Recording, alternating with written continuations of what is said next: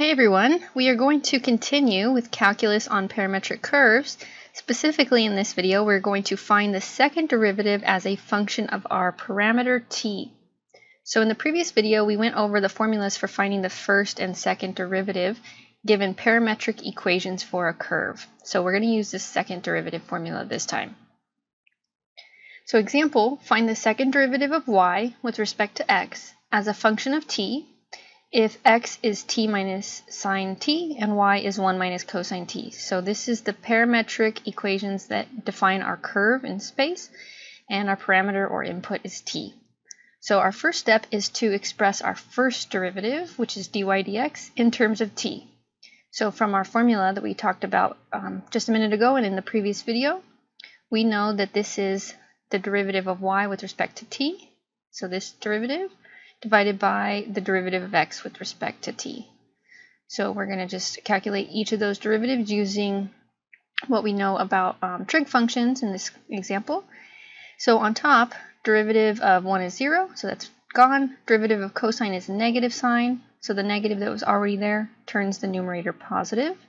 And then on bottom, the derivative of t was 1, and the derivative of sine was cosine t.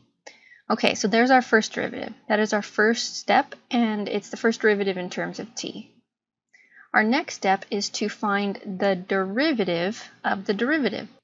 So the derivative of y prime with respect to t is just the derivative of what we just came up with. Okay, so we're just differentiating again. So this time, our derivative here, you are going to have to use your quotient rule because of how this function looks. So according to our quotient rule, we have the derivative of the top times the bottom minus the top times the derivative of the bottom all over the bottom squared. All right, and then the derivative of sine is cosine t, and over here this derivative is going to be sine t. All right, so we have cosine t times this quantity minus sine t times itself all over the bottom squared. And then if we just simplify a little bit, let's distribute this cosine t. We get cosine t minus cosine squared t minus sine squared t.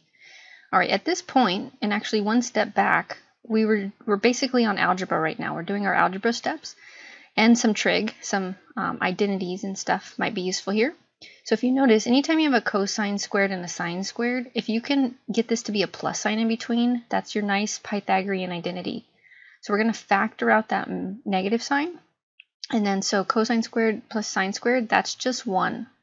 So on top, we end up with cosine t minus 1. And then now another interesting thing to think about, or if you see this, anytime you have a factor that you possibly think should divide out, because like if you think about it, the numerator looks pretty similar to the denominator, but the difference is their signs, factor out a negative 1. If you factor out a negative 1, in this case, what you'll find is that the numerator and the denominator have the same factor. So if I just take out a negative 1, I end up with a negative cosine and a positive 1, which matches the denominator. Okay? You can rearrange it if it's easier for you to see. And so divide out the common factor, and you end up with negative 1 over 1 minus cosine t. So this is almost to the end, but we have one more step. So we're going to take this answer so far and keep going. So we found our derivative of y prime with respect to t, but now we need to find the derivative with respect to x. So now we're going to go back to the fact that these were parametric equations.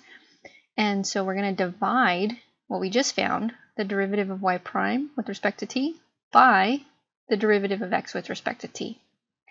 Okay, so here's our formula for our second derivative of y with respect to x. And then we just fill in what we know. We just did a lot of work to figure out this numerator, and the denominator is just our x function, but the derivative of it. So let's differentiate, and that denominator becomes 1 minus cosine t, and then we just simplify. In this case, you can flip and multiply by the reciprocal, and final answer, our second derivative of y with respect to x is negative 1 over 1 minus cosine t quantity squared. So this is the second derivative of y with respect to x in terms of our parameter t. All right, that's it for this one, and we'll do more examples in more videos.